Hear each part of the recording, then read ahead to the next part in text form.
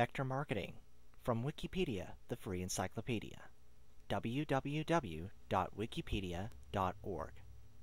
Vector marketing is the domestic sales arm of Cutco Corporation, an Olean, New York-based cutlery manufacturer. History. Both Vector Marketing Corporation and Cutco Cutlery Corporation are wholly owned subsidiaries of Cutco Corporation. Formerly known as Alcas Corporation, the company was created as a joint venture between Alcoa and Case Cutlery.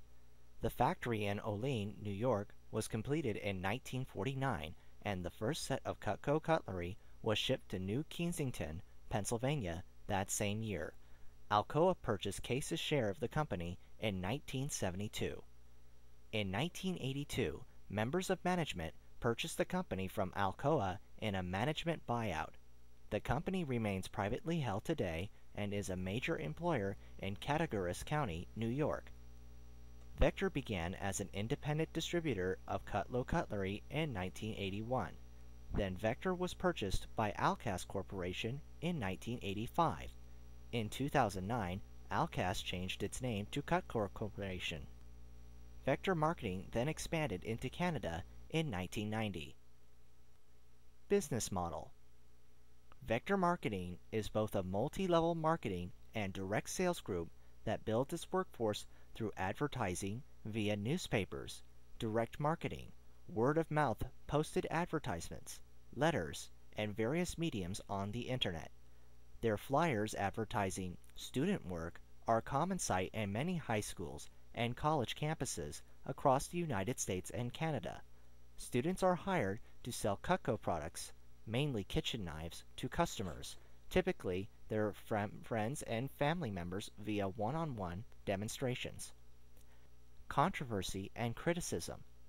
Some of Vector Marketing's independent contractors have accused Vector Marketing of unsavory business practices.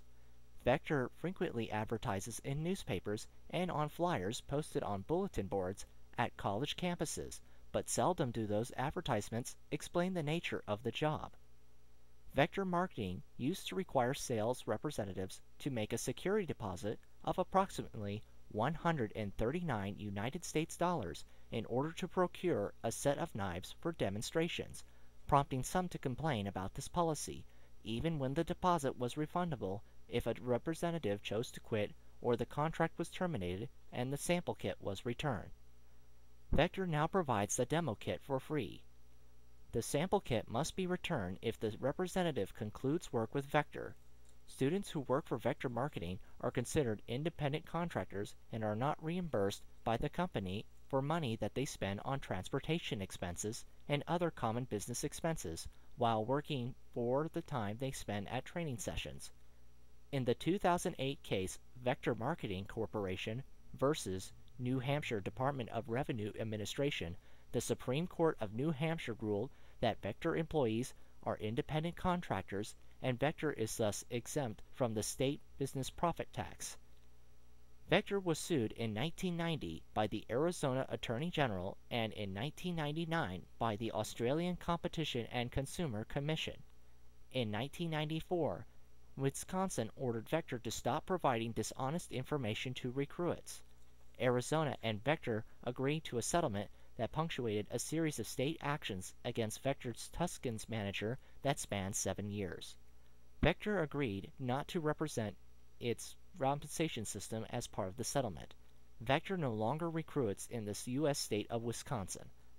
In 1996, the Washington Post reported that 940 Vector recruits surveyed, nearly half either earned no money or actually lost money through working through the company.